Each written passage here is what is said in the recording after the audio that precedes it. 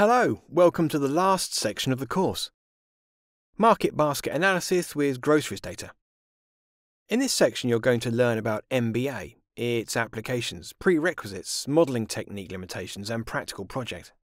Now we move on to the first video of this section. Introduction to Market Basket Analysis.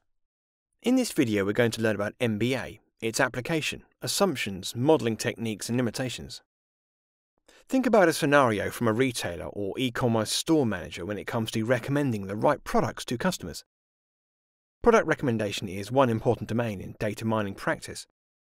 Product recommendation can happen in three different ways: by associating customers' behavior with their purchase history, by associating items that are being purchased on each visit, and lastly by looking at the gross sales in each category and then using the retailer's past experience. In this section we'll be looking at the second method of product recommendation, popularly known as Market Basket Analysis, MBA, also known as association rules, which is by associating items purchased at transaction level and finding out the subsegments of users having similar products and hence recommending the products.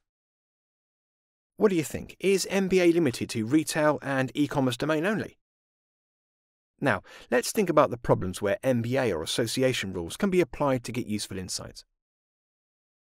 In the healthcare sector, particularly medical diagnosis, as an example, having high blood pressure and being diabetic is a common combination. So it can be concluded that there are people having high blood pressure are more likely to be diabetic and vice versa. Hence, by analysing the prevalence of medical conditions or diseases, it can be said what other diseases they may likely get in future. In retail and e-commerce, promotions and campaigns can be designed once a merchandiser knows the relationship between the purchase patterns of different items. MBA provides insights into the relationship between various items so that product recommendations can be designed. In banking and financial services, also, MBA can be used, taking into account the number of products a bank is offering to the customers, such as insurance policies, mutual funds, loans and credit cards. Is there any association between buying insurance policies and mutual funds? If yes, that can be explored using market basket analysis. Before recommending a product, the officer or agent should verify what all products go together so that the upsell and cross-sell of financial products can be designed. In the telecommunications domain, analysis of customer usage and selection of product options provide insights into effective designing of promotions and cross-selling of products. In unstructured data analysis, particularly in text mining, what words go together in which domain, and how the terminologies are related and used by different people can be extracted using association rules. So, what is MBA? Market basket analysis is the study of relationships between various products and products that are purchased together or in a series of transactions. In standard data mining literature, the task of market basket analysis is to discover actionable insights in transactional databases. In order to understand MBA or association rules, also called A rules, it's important to understand the three concepts and their importance in deciding rules. Support. A transaction can contain a single item or set of items.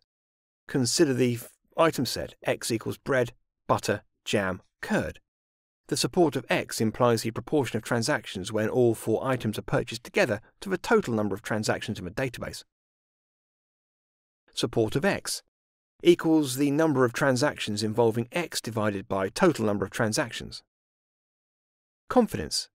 Confidence always refers to the confidence of a rule. It can be defined as confidence of X to Y. Hence, support X union Y implies the number of transactions in the database containing both item set X and item Y. Confidence of X to Y equals support of X union Y divided by support of X. Lift. Lift can be defined as the proportion of observed support to expected support. Lift of a rule X to Y. Support of X union Y divided by support of X multiplied by the support of Y. An association rule stands supported in a transactional database if it satisfies the minimum support and minimum confidence criteria. Let's take an example to understand the concepts. We'll use groceries.csv dataset from the A rules library in R. The support of item set X where X equals milk, banana equals proportion of transactions where milk and banana brought together. 4 divided by 6 equals 0.67. Hence the support of the X item is set to 0.67. Let's assume Y is curd. The confidence of X to Y, which is milk, banana, to portion of support X union Y divided by support X. 3 products, milk, banana and curd, are purchased together 2 times. Hence the confidence of the rule equals 2 divided by 6 divided by 0.67 equals 0.5. This implies that 50% of the transactions containing milk and banana, the rule are correct. Confidence of a rule can be interpreted as a conditional probability of purchasing Y such that the item set X has already been purchased. When we create too many rules in a transactional database, we need to measure to rank the rules. Lift is a measure to rank the rules. From the preceding example, we can calculate the lift for X to Y. Where to apply MBA? To understand the relationship between various variables in large databases, it's required to apply market basket analysis or association rules. It's the simplest possible way to understand the association. Though we have explained various industries where the concept of association rule can be applied, the practical implementation depends on the kind of dataset available and the length of data available. For example, if you want to study the relationship between various sensors integrated at a power station plant to understand which sensors are activated at a specific temperature level, very high, you may not find enough data points. This is because very high temperatures is a rare event, and to understand the relationship between various sensors, it's important to capture large data at that temperature level. Next, we'll learn about data requirements for MBA. Product recommendation rules are generated from the results of the association rule model. For example, what is the customer going to buy next if he or she has already added a Coke, a chips packet, and a candle? To generate rules for a product recommendation, we need frequent item sets, and hence the retailer can cross-sell products. Therefore, the input data format should be transactional, which, in real-life projects, sometimes happens and sometimes does not. If the data is not in transaction form, then a transformation needs to be done. In R, data frame is a representation of mixed data. Can we transform the data frame to transactional data so that we can apply association rules on that transformed dataset? This is because the algorithm requires that the input data format be transactional. Let's have a look at the methods to read transactions from a data frame. The A-rules library in R provides a function to read transactions from a data frame. This function provides 2 options, single and basket. In single format, each line represents a single item. However, in basket format, each line represents a transaction comprising item levels and separated by a comma, space, or tab. Let's create basket format transactional data creation from a dataset using this block of code and then print it. We can also write data using this function. In order to read the file, you need to first import it, using this code. Next, we're going to read transactions using this code and inspect the TR in the dataset, and you can see the items in a transactional form.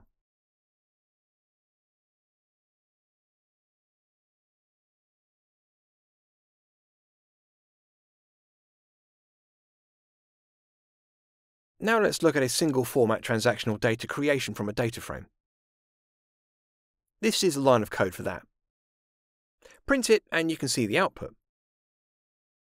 Write the data to a file called single format and read it, and then inspect the element using this code. You can see a single format dataset. In this code, a typical piece of transactional data is received in a tabular format, just like the spreadsheet format equivalent of our data frame. Can be converted to a transactional data format as required by the A-rules input data format.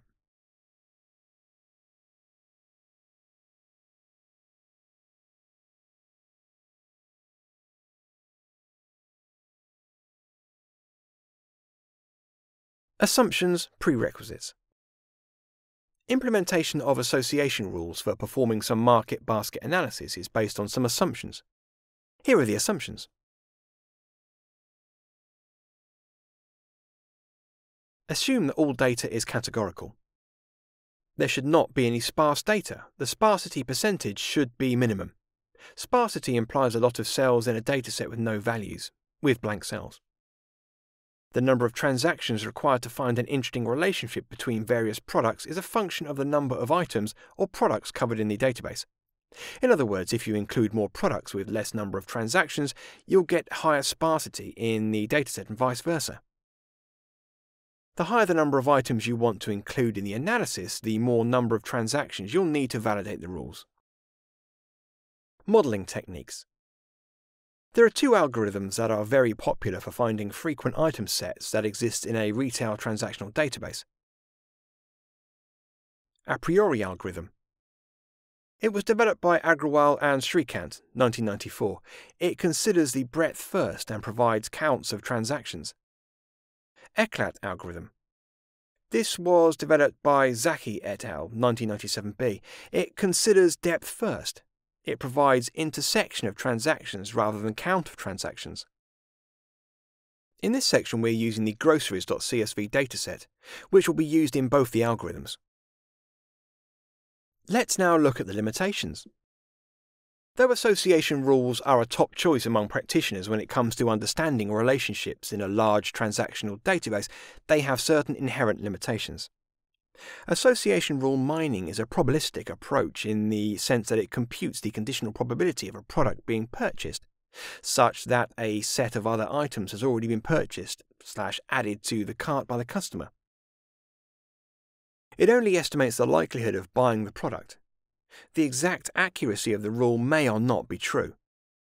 Association rule is a conditional probability estimation method using simple count of items as a measure. Association rules are not useful practically, even with a high support, confidence and lift. This is because most of the times trivial rules may sound genuine. There is no mechanism to filter out the trivial rules from the global set of rules, but using a machine learning framework. The algorithm provides a large set of rules, however a few of them are important, and there is no automatic method to identify the number of useful rules. Splendid!